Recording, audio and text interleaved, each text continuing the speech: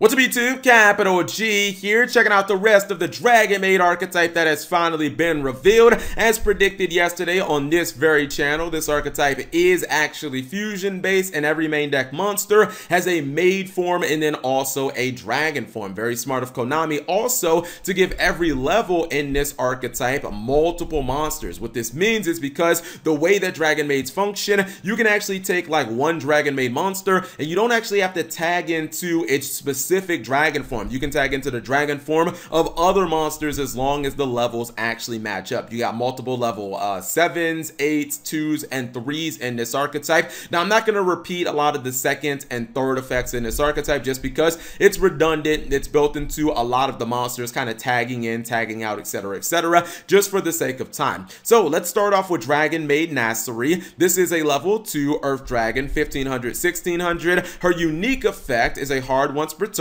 and it is if this card is normal or special summoned, you can target one level 4 or lower Dragon Maid monster or in your graveyard, special summon it. Okay, so this is probably not a card that you're going to use turn 0, maybe not even turn 1 if you're going second, but this is obviously a solid effect. It's a monster reborn for any of the Maid forms of the monsters in the archetype, and keep in mind that there are no kind of like there's no restrictions on what that monster can do. You can link summon with it, you can fusion summon with it, you can tag it out for another dragon form of a Dragon Maid monster. Seems pretty solid in my opinion. Now, her dragon form is a level 7, predictably, and this is Dragon Maid Erty. This is a level 7 dragon monster that has 2600 attack, 1600 defense. Her unique effect is a quick effect that says you can discard this card, special summon one level 4 or lower Dragon Maid monster from your hand. This effect is actually quite incredible. I think this will be one of the most valuable effects that they have because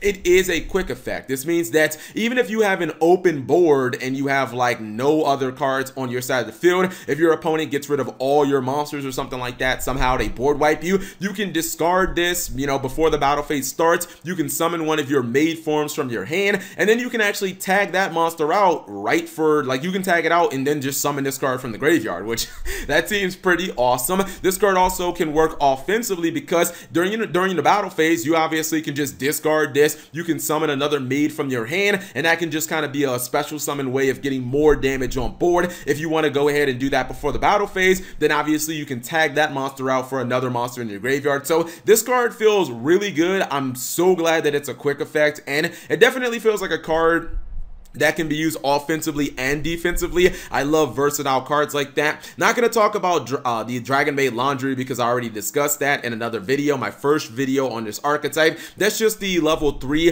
that when it's summoned, it's a level 2 that when it's summoned, it mills the top 3 cards from your deck to the graveyard. There were all the Dragon Maid Lights form memes. However, I will talk about her Maid or her Dragon form. That is the Dragon Maid Floose. This is a level 7. It is 2600 attack, 1600 defense. Her unique effect is you can discard this card, then target one monster in the graveyard, return that monster to the deck. This card, oh my goodness, I honestly don't think that this card's going to be run. I know a lot of people say that these Dragon Maid cards, if they made all the dragon forms quick effects from the hand, then they would just kind of be generic hand traps, but come on guys, we know that this should have been a quick effect. If this would have been a quick effect, it would have been excellent at disrupting Salaman-Grades or like Sky Strikers when they try to summon Ray back from the graveyard, something like that. So many decks in Yu-Gi-Oh! Summon from the graveyard or have some type of ability with monsters in the graveyard. This would have been an excellent disruption effect, and honestly it feels like it can only get rid of, like, if your opponent has a Jaguar in their graveyard, like getting rid of it preemptively before your opponent tries to special summon it during their turn. I don't see why you'd ever want to put your own monsters back into the deck. I think it's just better using it against your opponent. Honestly, I just feel like the other level 7 is so much better that there's probably not a great reason to run this card, considering that's the only effect, and the stat line of the other level 7 is just, it's the same exact thing. So the fact that this isn't a quick effect, to me, kind of kills the playability of this card. It's just a really underpowered effect in my opinion. Now you have the other level 3 Dragon Maid, Keep in mind, yesterday I talked about Dragon Maid Parla. She is the other level 3, so you know she kind of works with the level 3 that I'm going to talk about right now. This is Dragon Maid Teoru. She is a level 3 Dragon Maid monster, 500 attack, 1700 defense. Her unique effect is, if this card is normal or special summoned, you can add 1 Dragon Maid monster from your deck to your hand, except another copy of Teoru, then send 1 Dragon Maid monster from your hand to the graveyard. So this is basically Bujin Yamato, except it happens immediately. It happens in the second that you summon this card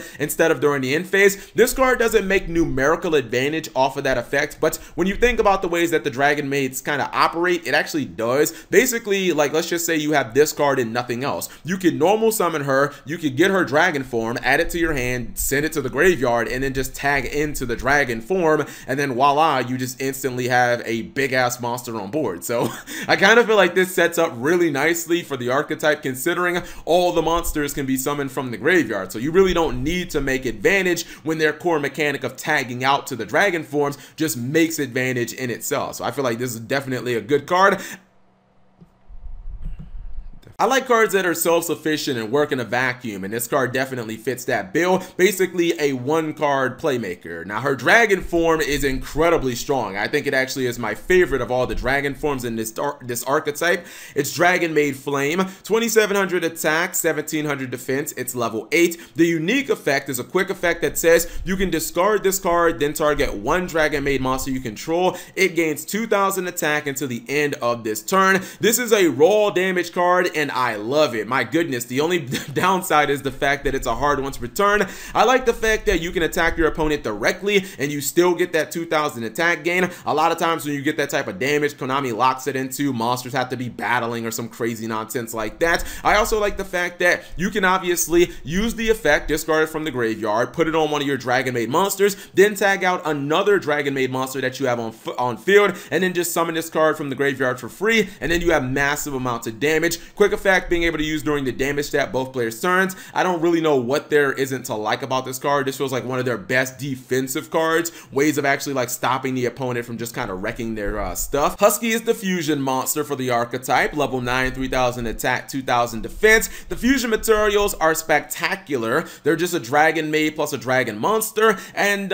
yeah, super poly for days. I think that that'll just be kind of obvious unless the guard dragons are completely eradicated by the FNL list by the time we get this card. I kind of feel like either, you know, super polying during the battle phase or using your opponent's dragon monsters will just be the standard of this archetype. Super poly seems like it makes a lot of sense. First effect, once per turn during the standby phase, you can target 1 other Dragon Maid monster you control, special summon in defense position 1 Dragon Maid monster from your hand or graveyard whose level is 1 higher or lower than that monster's. Second effect, when a face-up dragon monster you control is returned to the hand, you can target 1 monster your opponent controls, destroy that target. Very important to note that destruction effect in the second effect is not a hard once per turn, and technically I guess that would work with Tempest too, so shout outs to the Dragon Rulers.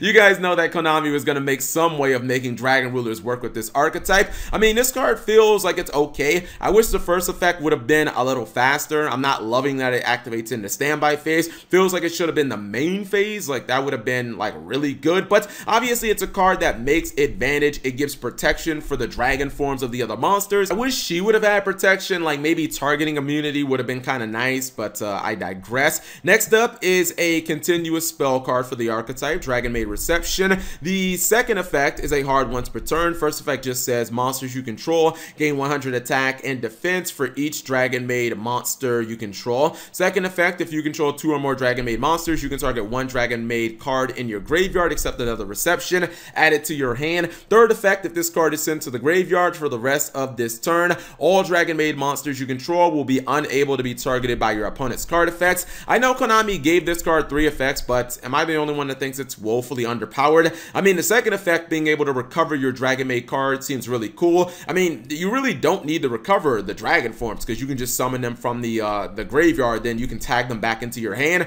I think that it can kind of be good for the spells and traps, but the first effect, gaining a very small amount of attack attack and defense, that's going to be inconsequential. And the third effect seems very reliant on your opponent kind of getting the card off the field, because as far as I can tell, this archetype doesn't really have any ways of doing it themselves. I feel like you should have just got targeting immunity as long as the card was face up on the field. Like, that just would have been better. Now we have the fusion card for the archetype, Dragon Maid Changing. This is a normal spell where the second effect is a hard once per turn. The first effect is just polymerization. It says fusion one dragon monster from your extra deck using monsters in your hand or field as fusion material. Second effect, if this card is in the graveyard, you can return one Dragon Maid monster you control. Add this card to your hand, and if you do, return that monster to the hand. So to me, this just kind of feels like a worse version of Gem Knight Fusion. If you guys don't remember, Gem Knight Fusion from Clash of Rebellion, same exact first effect, and the second effect lets you add it from your graveyard to your hand an unlimited amount of times. And it's not like Gem Knight Fusion wasn't when they had hard once per turns, because it was an Art V card from Clash of Rebellion.